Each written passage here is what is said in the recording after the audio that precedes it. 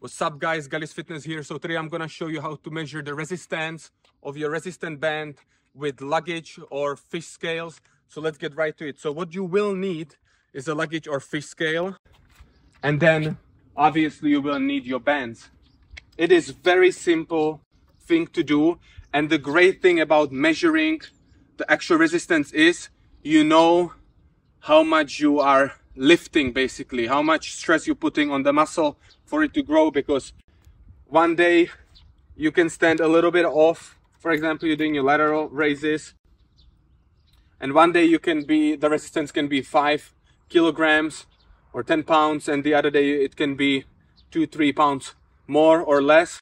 So you cannot really track your progress, and that was one thing I didn't like about resistant bands, that I couldn't track the progress on it, because I never knew how much weight I'm really like lifting, even though it says the actual resistance usually when you're buying the bands between 8 to 16 kilos or 10 to 20 pounds. It's a massive difference. So it depends how much attention you put on it. So I figured out if I can somehow gauge how much I'm lifting, I can actually start tracking it. The downside of resistant bands is the strength curve, because obviously the most resistance is here, the least is here. So even if you measure it, you will get the highest resistance. You won't get the whole curve, or you won't get the average resistance. You will get the highest resistance, but I still think it's worth measuring it, because you can still track if you are getting or not getting stronger. So you can have a handle, or you don't have to have a handle.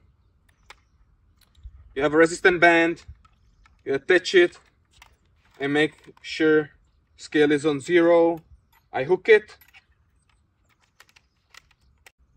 I usually pick a point on the ground or put something there and be like, okay, I'm gonna stand here with my left leg and I'm gonna do 1 rep.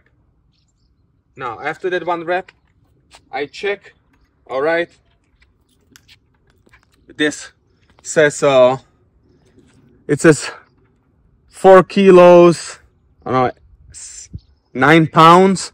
Now I know how much resistance was at the top of the movement, or at the part where there was the highest tension.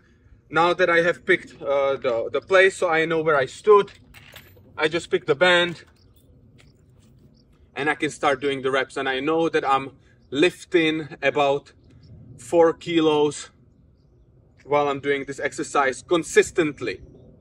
Obviously, if you move in a different way, you really have to make sure that where you measured is where you stand after you measure it.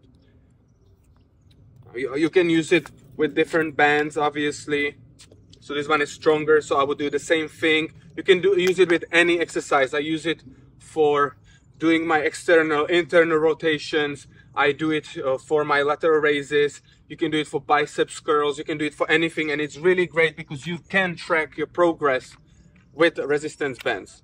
Whereas if you don't know how much you're lifting, you cannot really track it. You are just guessing how much you are lifting in actuality. So these scales are pretty cheap. They are not expensive. You can have them digital. I bought the cheaper one. It goes up to 80 pounds, which is 35, more like around 35-40 kilograms, which is enough. I don't know who's using a band that creates more tension than that, because then it's gonna become very hard to even move it, because it's gonna be very stiff. So this is it for the video, guys. I hope it helped. If you would like similar videos, then let me know in the comments, and see you next time.